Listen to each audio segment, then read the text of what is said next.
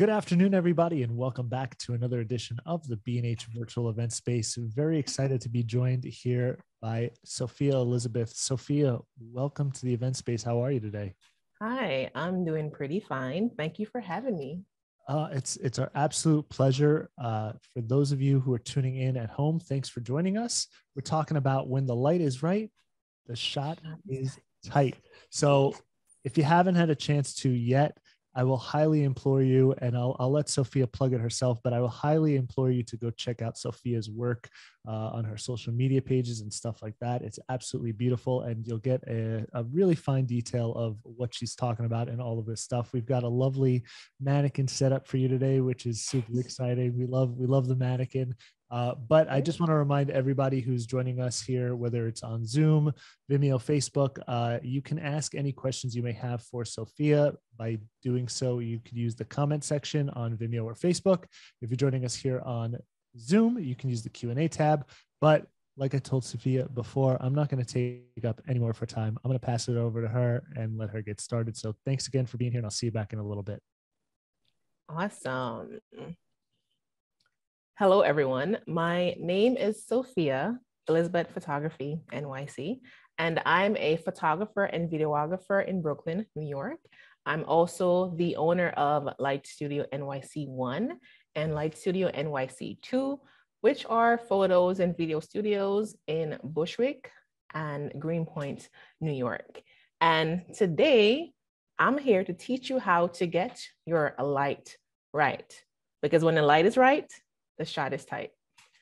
So throughout this webinar, from the beginning to the end, one thing I really want to emphasize is the importance of lighting. That's why, again, the name of the workshop is When the Light is Right, the Shot is Tight. So let's start our presentation. Okay.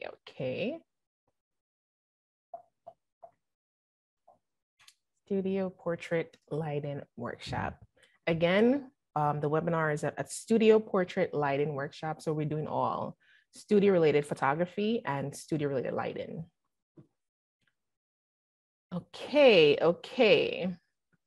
The goal for this workshop is to teach you guys how to better understand studio lighting so that you can produce better quality images in the studio. And the workshop is comprised of two parts. The first part pertains to lighting, and the second part is going to be about camera settings and also lenses.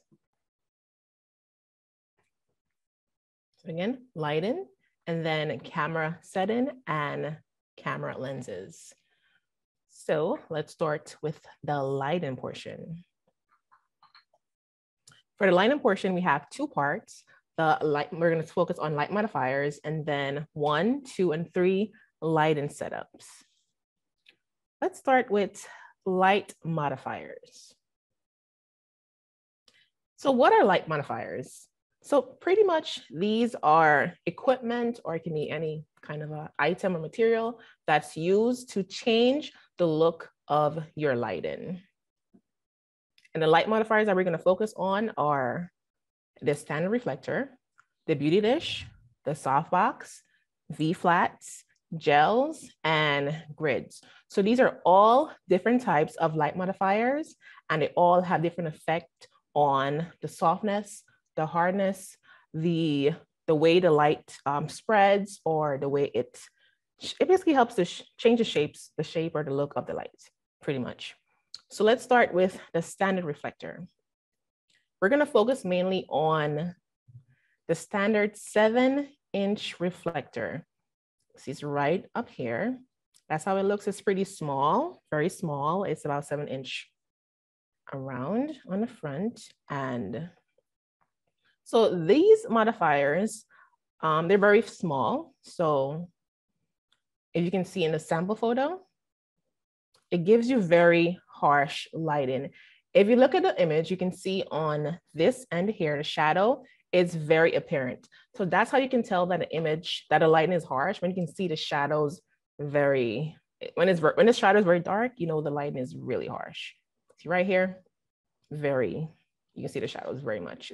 So you know the lighting is harsh. So let's close up. You can see on the subject's face, right over here, the shadows. It's very dark. So, you know, with this modifier, you can get very harsh and contrasting light. So if you're looking to do portraits or headshots or full body shots with very harsh lighting, you should use one of these modifiers for your light.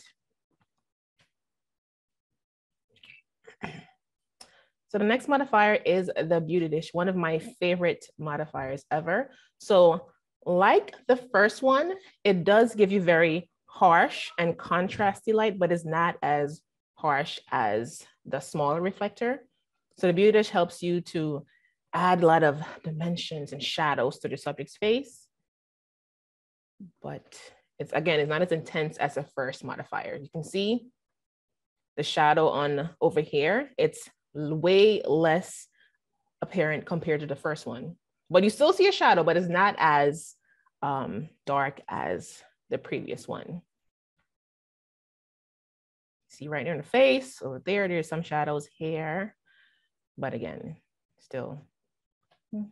So with this modifier, if you want to do headshots or portraits with some contrast or very harsh lighting, you should use a beauty dish. Just one thing to note, since the lighting can be very harsh or contrasty with a beauty dish, you have to be very careful about your subject, because if you're using someone who has bad skin or bad makeup, you might not want to use the beauty dish, because you're going to see everything on the face is going to be really enhanced, because light is so harsh. You might want to, preferably you want to stick with somebody who has, well, decent skin when you're using these kind of modifiers, because they really bring out everything, all the imperfections in the skin. It really brings out all the pimples, everything. So if you are going to use a beauty dish, preferably you want to make sure your subject has good skin or good makeup or whatever.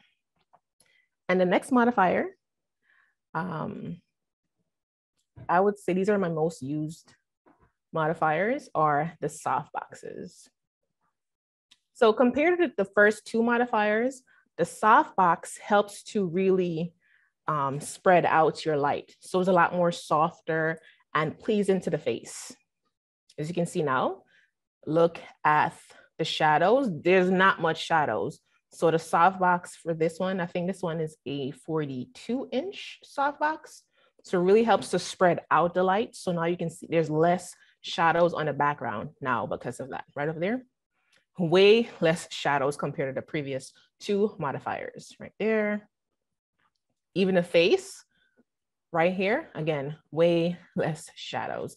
And the light is a lot more spread out and pleasing to the face and softer. I guess that's why it's a soft box. It's soft and it's, well, I won't say it softs in the light. I don't want to, repeat myself, but it do helps to soften the light. So let's compare the three modifiers. First, we had the standard reflector, the beauty dish, and then the soft box. So now you can actually see the difference that they all make side by side. Let's go through the first one. Let's look at the shadows. The first modifier, the reflector, you see a lot of shadows on this side of the face. Compared to the beauty dish, you see some shadows, but not as much as the first one. And you look at the soft box, there is some shadows, but it's not as dark as the first modifier. Let's look at the shadows on the background.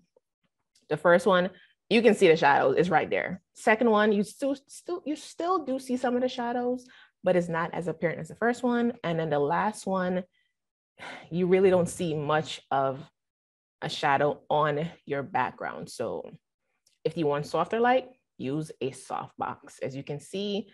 And in the soft box, the light is a lot more spread out on your background, so you get a lot more even distribution of your light compared to the beauty dish or the reflector. But again, it depends on what you're looking for. So if you want to do some portraits with really harsh sunlight, well, light. If you want to mimic the sunlight, you might want a harsher light source. So maybe a reflector or beauty dish might work. But if you want more softer light that's pleasing to the face, use a softbox. But if you want that harsh look and the shadow and contrasty look, use a reflector or a beauty dish. Okay, so that's done. So The next modifier is the V flat, one of my favorites. So these are pretty much, I would say cardboard. They have two sides, the white side and then the black side. So each side serves a different purpose. Let me show you what they do. So the white side, it minimizes shadows. So it helps to reflect. So if you have, let me just show you how it looks. So for example, right? In the first image, we have just one light. It's over here. It's at a 45-degree angle above the subject. There she is. She's killing it over there. And that's without the V flat. So now let's add in the V flat. So I added 2 V flat on each side of the subject's face. As you can see, let me zoom in.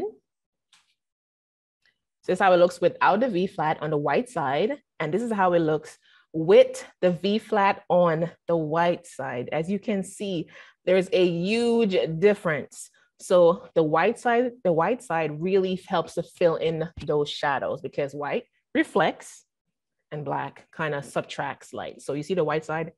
So we have that one light again on the top, 2 V flats on the side. And you can see it really helps to bring out the subject's face. So if you're doing a one light setup and you want to fill in your shadows, use a V flat on the white side, pretty much. Okay, let's go to the other side, which is the black side. So black, again, these are, I forgot. This one is an extra kind of setup that you can do with the V flat on the white side. So this is a good headshot setup you can do. So you have one V flat here and the other one on the bottom of the subject. And that helps you to give you a nice, even light distribution.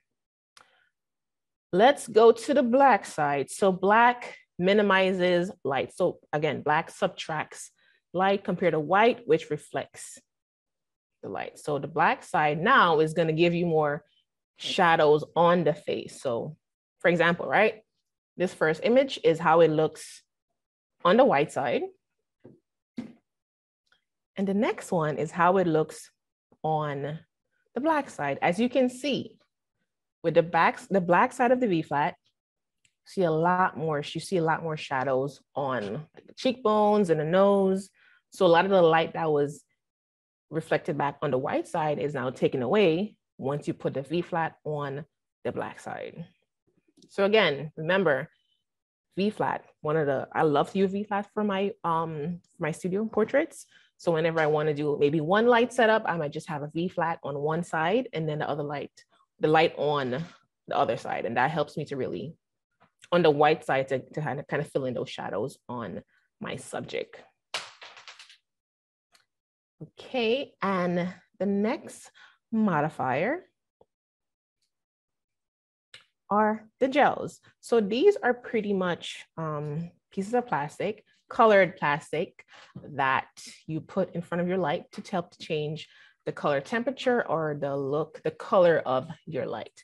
That's pretty much what they are. They're just plastic, colored plastic that's used to modify the color or the color temperature of your light, pretty much. So let's start with the gels. So I want you guys to see how much of a difference it makes to use a gel. So this is how it looks like right now without a gel. For this setup, I have 2 lights. There is one light over here. That's a strip box, a 56-inch long strip box right over here. And in the back, I have a rim light with one of the 7-inch reflector right in the back there. So 2 lights set up. That's how it looks without the gel. And once I add in the gel,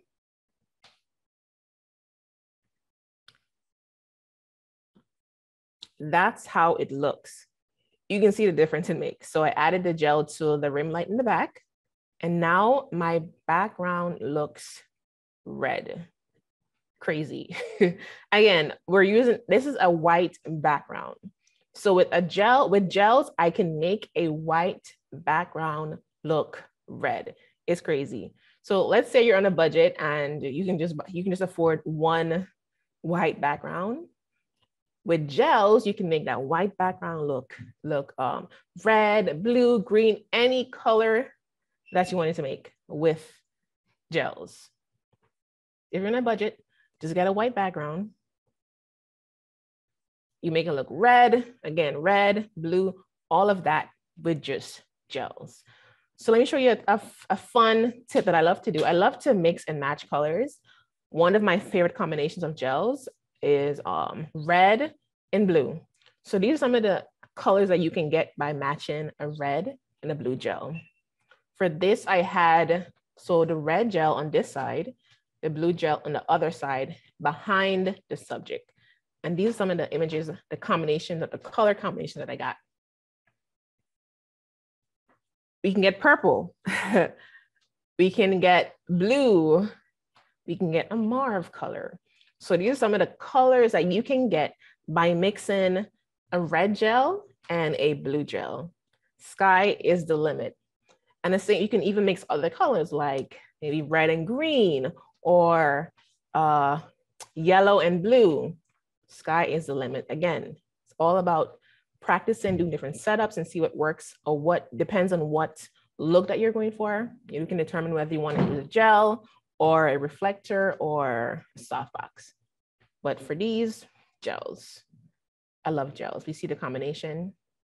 And you can get these combinations dependent on where your light is aimed. So like for the first, this one here, I think I had the lights were aimed opposite each other. So one here and one here, and boom. With this one, I had the red light aimed, I think it was the one. No, I think for this one, I had the red light at a lower power than a blue light. So that's why you see more blue than red. For that one, I had the red and the blue, similar powers, but they were aimed a bit more. We had more, no, there's more blue in this one. So red and blue, boom, boom, purple. So it all depends on the light power. So if you have one light that's more powerful than other, obviously might have a different color than if you just talking about mixing your colors, your light power and the angle of your lights, you're gonna have different color combination. So these are some other combinations that you can do also. So with these, I just have the two lights in the back and no main light. So you can see with this one, the red on that side, blue over here, and you have a nice blue background. Very nice, creative look. With this one here, I have the red aimed behind the subject's back and the blue aimed at the subject's face. So you have a purple background. Boom, very nice. Lots of shadows, very dramatic. And now for this setup, you can get more of a pink background by aiming your red light at the background or the paper, and then the blue light at the subject. So now you have red on her face, blue on her face, and then pink in the back. It's crazy, right? So these are some combinations that you can do just by using or mixing red and blue gels. Crazy, right? Gels are amazing. Okay, so that is good. Let's now go to grids. What are grids? So grids are pretty much, again, these are light modifiers. You use these to help to minimize the spread of your light. A lot of times you're using modifiers and the light is spreading all over the place. So by using a grid or adding a grid to your modifier is going to help you to keep the light focused on whatever you're pointing it at. For example, so again, this is a one light setup. We have the strip box, 56-inch strip box over here on the subject. Really, this is a very basic light setup. And this is how it looks with a grid added to the softbox. Crazy. So I added a grid to my main light. It helps to minimize the spill of the light. So pretty much the light is going to be going in the direction of whatever I'm pointing at. So now it's going at my subject and there's less light spilling onto the background. So that's why it looks like the background looks black instead of gray, white, whatever, because the grid helps to keep the light focused on whatever you're pointing it at. As you can see, it's a huge difference. Just by adding on a grid onto your modifier, it makes a big difference. Crazy.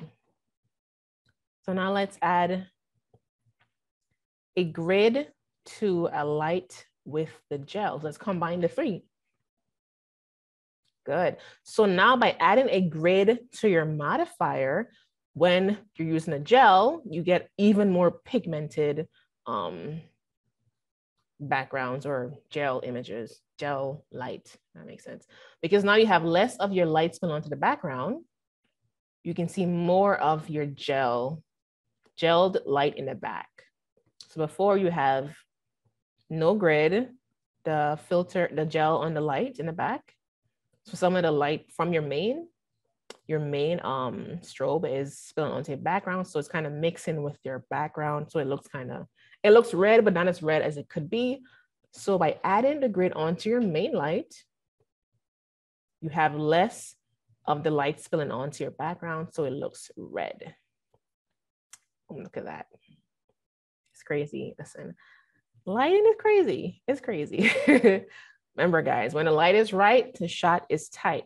There's so much you can do with just a combination of grids and some filter and some gels. There's so much you can do. Look at this. It's crazy. So here are some other combinations. So again, just zoom in without the grid and now with the grid. So whenever you're using, I always advise whenever you're using gels to have your main light be with a grid, because you don't want to have your background look washed out. So you kind of want to either have your subject away from the background or have a grid onto your main light. So then there's not too much of the light from your main light source being spilled onto the background. So use a grid to help to minimize the light spill onto your background so you can see more of your gelled light in the background. But look at the difference. It's crazy. It's crazy. That's why I'm obsessed with lighting, because there's so much you can do in the studio, guys. So these are combinations. If you want to use a flash plus a beauty dish with a gel or a strip box, you can see with the beauty dish, the light is more focused on the face.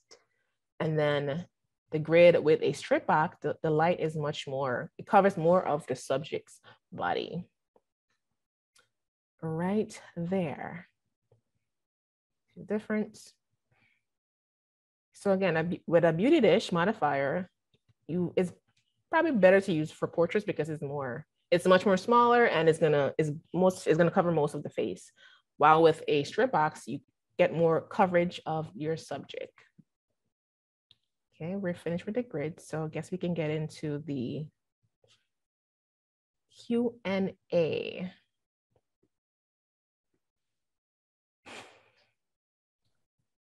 Awesome. So, I mean, in terms of mixing and matching, different light sources, is there kind of any rule of thumb there, or is it just kind of, mix and match kind of how you like it and find what works for you? Certain colors do go well with certain colors. Like for example, you saw just now, the red and the blues are really good. Those two colors, you can make purple, you can make pink, you can make so many different colors. While certain colors, I was maybe like a blue and let's say blue and green, but at the end of the day, you really have to try different things to see what works. Because sometimes you might discover certain colors, might go with certain colors or not. So it's really all about trying different things and see what works, because you never know. There's really no I would say rule. Yeah, it's really what works for you, or just trying different things and see what works, because you never know. Right. So with lighting and photography, Definitely. sky's the limit. Definitely. All right, let's keep rolling. Okay. Go back. So we did the grids. And now for the second portion, we are going to do some 1, 2, and 3 light setups. Pretty much just some quick. So these are my go-to setups for, I do a lot of maternity sessions, and I love to use strip boxes. I believe that strip boxes are some of the most underrated modifiers ever.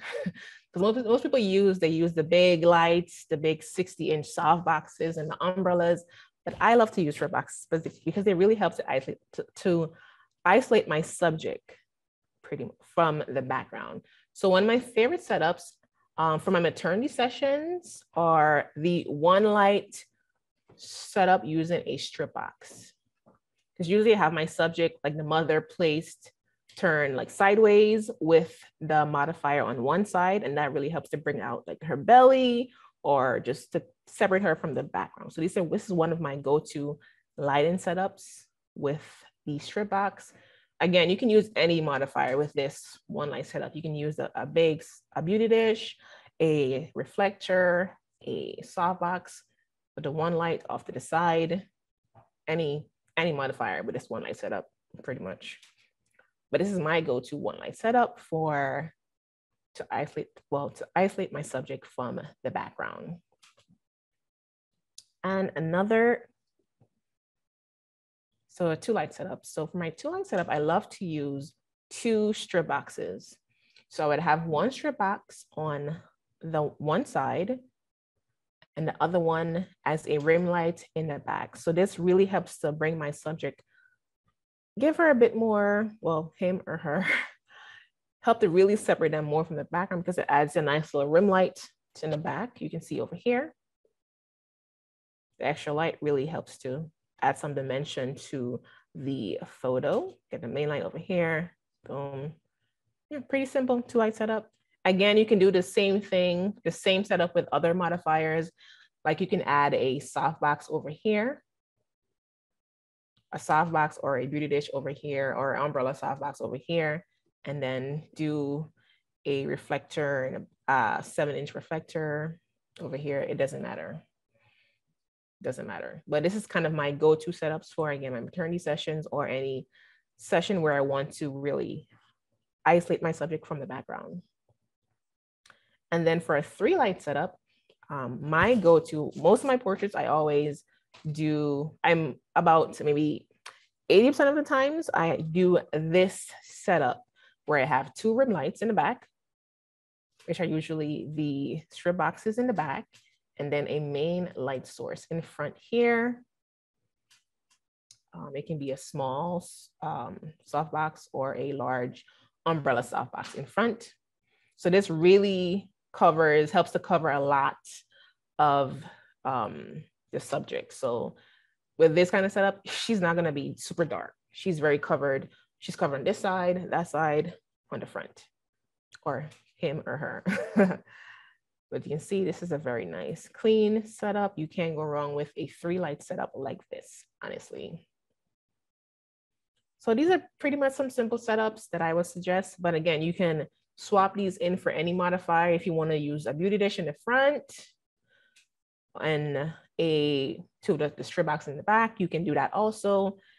Again, you just want to try different things and see what works, because at the end of the day, there's no rule in a sense. It's really what works for you and what look that you're going for. Again, if you want to do more dramatic, like dramatic portrait shots, you might want to do 1 light with the strip box on the side where the subject is lit, and then it's like more dark in the back. So it depends. If you want a more bright and eerie shot, you might want to do something like this, where everything is nice and lit.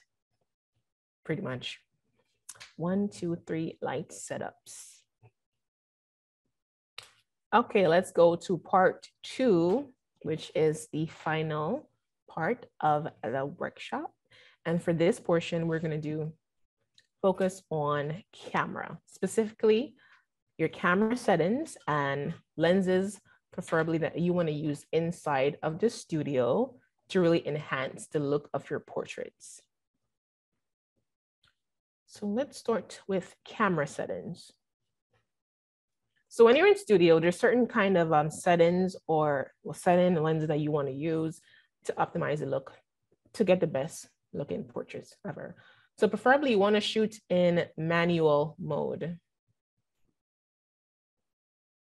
Manual mode. I mean, this is kind of, I mean, if you're a photographer and you want to get serious, you have to shoot in manual because you want to be able to control all of your settings, pretty much. So manual, you have to be able to control your aperture, everything. You have to be able to control everything. You want to be able to control it. So you have full control, because when you're inside, it's all up to you. You have to know how to do manual on your camera. And then your ISO. It's kind of, you kind of have to shoot at your lowest when you're indoors.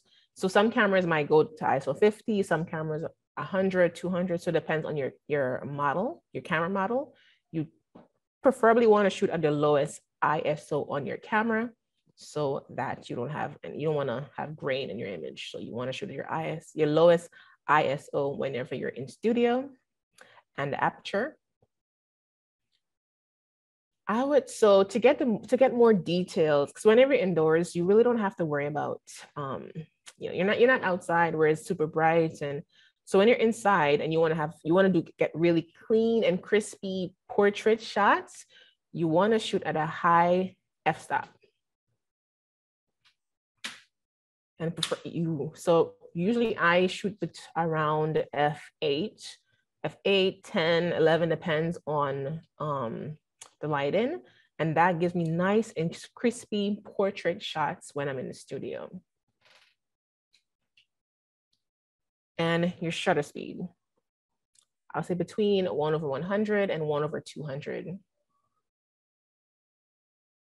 And the focal length, anything below 200. So if you want to do more, maybe headshots, you might want to get a lens that's a telephoto lens that's 70 millimeter to between 70 and 200 millimeter. If you want to do some wide angle shots in the studio, you might want to get a wide angle lens, like a 24 millimeter or 35 millimeter, which isn't that wide. It depends on, but probably you want to stay below 200, because I mean, if you go into a studio and you shoot with a 400 millimeter lens, you might not have enough space to shoot a full body shot. So preferably stay below 200 or 200 and below for your focal length. So let's talk about some portrait lenses. So again, depends on the look that you're going for. We're going to cover some macro lenses, telephoto lenses, and zoom lenses. Start with a macro. So if you want to do more macro portrait photography, a macro lens will allow you to get really close up to your subject with not having to, get up all up in their face. So I love to do macro photography when I'm doing beauty portraits. Like for example, this you see is very close to her face, lots of details, and like this. So if you're in a studio, you want to do more macro portrait photography. It can be people or even small items. I would suggest to get a macro lens. You can get really nice up and close in the face, in the eyes, the nose, whatever. Get a macro lenses. The different types of macro lenses. There's telephoto macro lenses. There's the wide angle macro lens. So it depends on what's, I guess, your budget. And then the telephoto lens. So if you want to get really close up on your close-up shots of your portraits without having to get super close all up in your face, get a telephoto lens, which are basically lenses that are above 70 millimeter, pretty much. Can be 200, 100 millimeter, 200 millimeter. It's pretty much anything above 70 millimeter. That's a telephoto lens.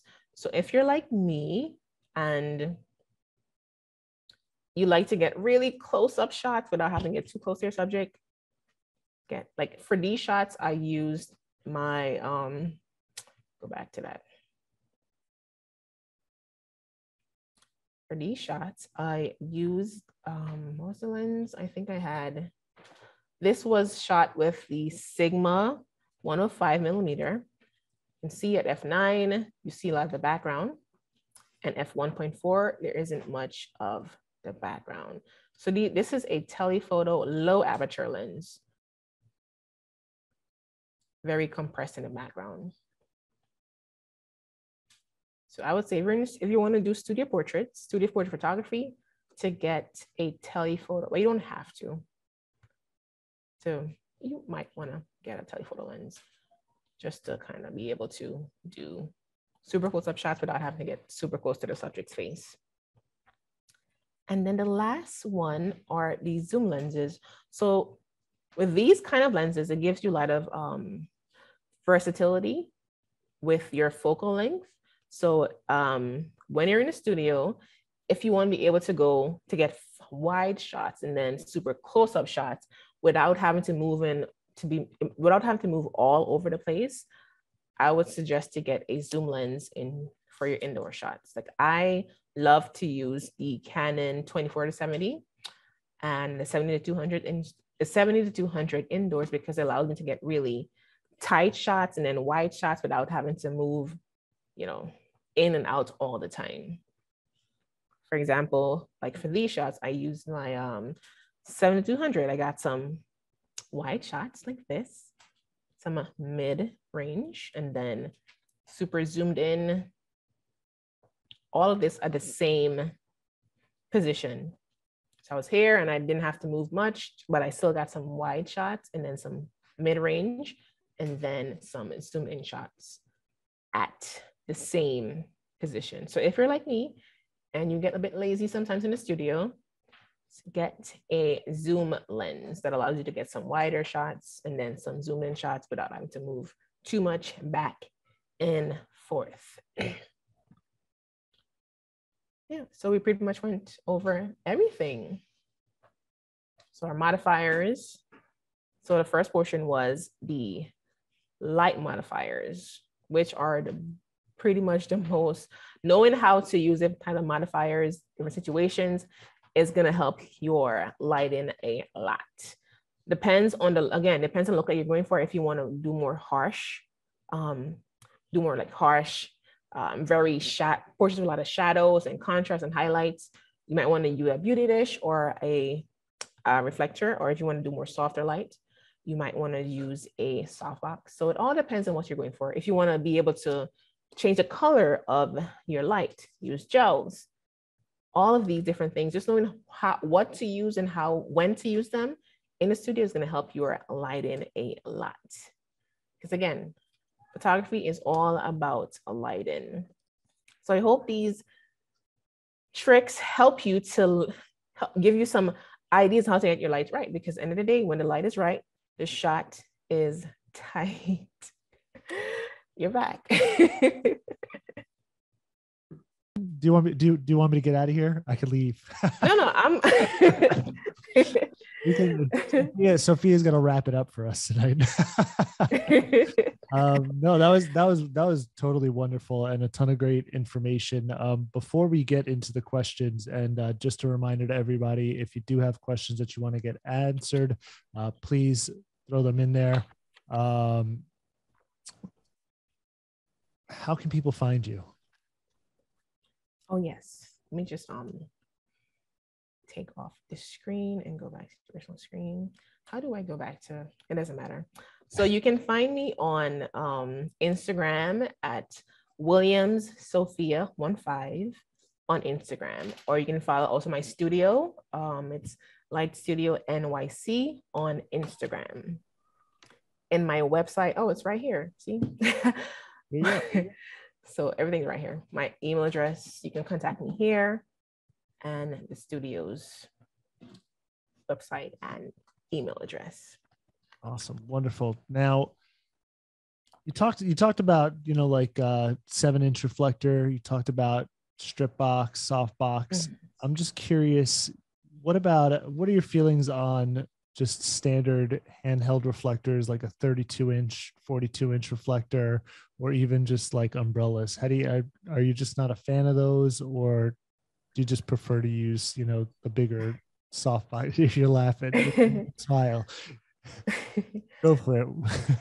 No, I mean, I'm a fan. It's just that I wanted to focus on specific because there's so many types of modifiers. I kind of want to focus on specific ones for this.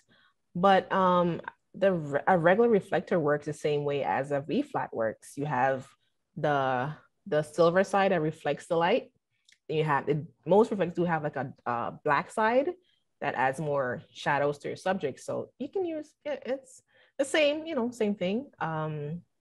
And an umbrella, I don't really use umbrellas that much.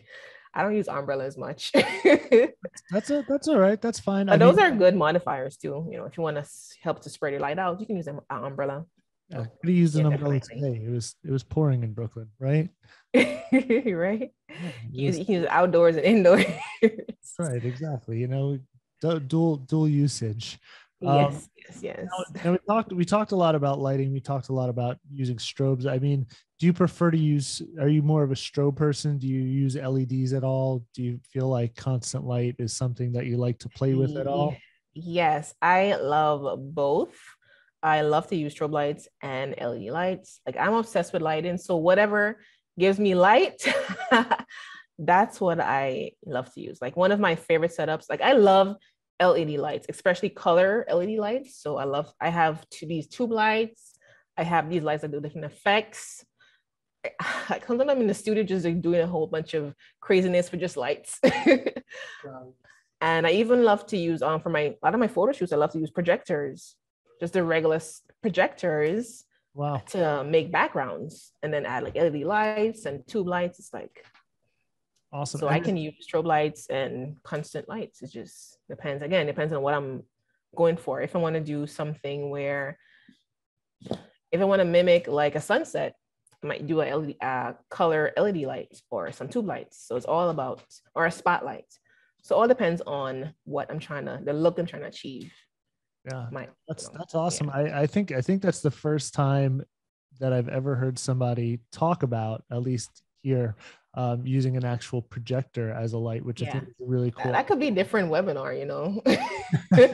I mean, I'm interested in that, because when you use something like that, are you using it as just a bare bulb projector, or do you try to kind of create some kind of like directional piece to direct that light a little bit more focused onto the subject? Mm-hmm. You mean like the projector, the standard projector? Yeah, on the projector itself, do you try to direct that light, or do you just let it kind of spill out?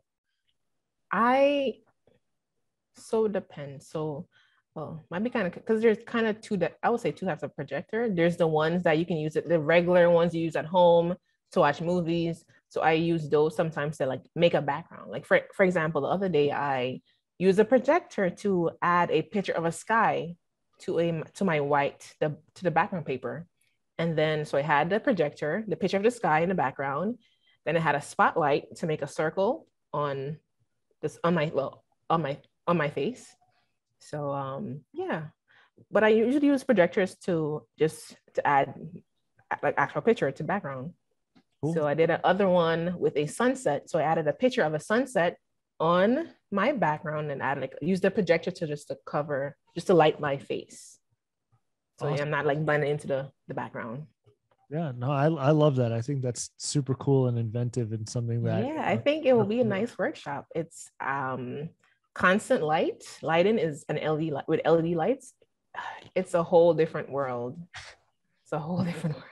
Now, you mentioned something that I wanted to hint on. You mentioned about the backgrounds, and I know people when they're first getting started and they're just looking at creating maybe a small little studio or an area for shooting indoors.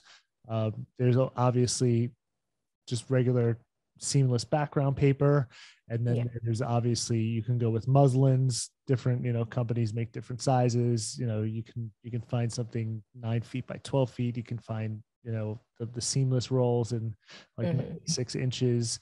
What do you feel is the better sort of, I guess, investment, so to speak, in that? Is it better to start off with something like a seamless or is a muslin better because, it's a little bit thicker material? It can get creased a little bit more. You can maybe iron it out. What do you recommend for that? I would recommend, it's a good question though. I mean, when I started photography, I did remember buying a gray fabric, and that was pretty versatile, but it wrinkled a lot. But then I also bought, I would say it started with fabric. I bought a velour fabric, a black velour fabric. One of the most versatile fabric to use that doesn't wrinkle is velour. So I think if you're starting out, you want to get like backdrops that are reusable, to use fabric, specifically velour fabric, because it doesn't wrinkle. So you can get like some in gray color or black or red, and they don't wrinkle and they last for a long time. But if you do have money for paper, I would suggest to get white paper or gray paper, because those are very versatile. Because with your lighting, you can make a white or gray paper look black or white or gray. And then by adding gels to a white or a gray background, you can make them look different colors. So white and gray are two very versatile colors. You can make them look, you can use grades to make them change colors, or even make it look dark or brighter. Awesome. Now we did get this question about the color gels, which you spoke about. For the color gels, do you direct it onto the subject or backdrop? It depends. Sometimes for the most of the times, I don't have them aimed at the person or the backdrops. Usually it's kind of between. So between, like, this is the subject, this is the background, and it's between them. Because a lot of times when you have it in the background, it can make like a hot spot. So it's like one spot is super bright and other around it is kind of weird. It's not really like the actual color. It's kind of weird. But if you want to kind of have aimed away from the background, so it's like it's more evenly distributed. And if you can do some where the light is aimed at the subject, but again, it depends on what you're looking for. So, but usually I have it aimed at the subject behind or away from the background. And yeah, between, like, behind the subject or away from the background. Because usually when it's at the background, it's gonna make like really uneven, light distribution. Sure. Now, Ron wanted to know, in particular, this image that you have up on the screen, was the effect on that image created with a projector or a gobo? That was created with a spotlight with a gobo. Yeah. So it had the spotlight with a star filter, gobo inside of it, and it made that effect on the subject's face. Awesome. So many different things. Mac wanted to know, what's your take on using an optical snoot? I mean, that's technically what this is, what the photo is. There's so many different names. Just people call it projector, spotlight, snoot, but they all are the same thing. It's the same thing here. You add the gobo to the snoot, and boom, you can make an effect. But I love to use, when I'm using LED lights, I love to use my spotlight and add different effects like this, pretty much. Awesome. Yeah, pretty much. Awesome. Well, Sophia, I want to say thank you very much for being here and sharing the information with us. I think there's a ton of great information that came out of that. Especially one of my favorite things is the grid. I'm terrible. We spoke about this before. I told you I'm terrible when it comes to lighting. So full disclosure there. I'm not big. I'm not. My ego's not big enough that I can't say that I don't get it. and really seeing the grid and how how much of a difference it makes, and that side by side comparison really hopefully other people at home besides just me took stuff away from that. But I definitely took a lot away from this, because I think that lighting is always the part that people get challenged with. It is. And it's really difficult and it could be nerve-wracking and intimidating. And I think, you had a nice leisurely approach about it. And I think your love of light comes through. You just love light. That's it. You're all about the light. You're shining light. That's it. Because So that's what I do. that's it. That's why I coined a phrase: when the light is right, the shot is tight. And I think that's 100% correct. I want to thank you for being here, and I know that we'll definitely see you sometime in the future soon. Awesome. And I want to thank everybody at home for tuning in. But that has been another edition of the B&H Virtual Event Space in the books. We'll catch you next time.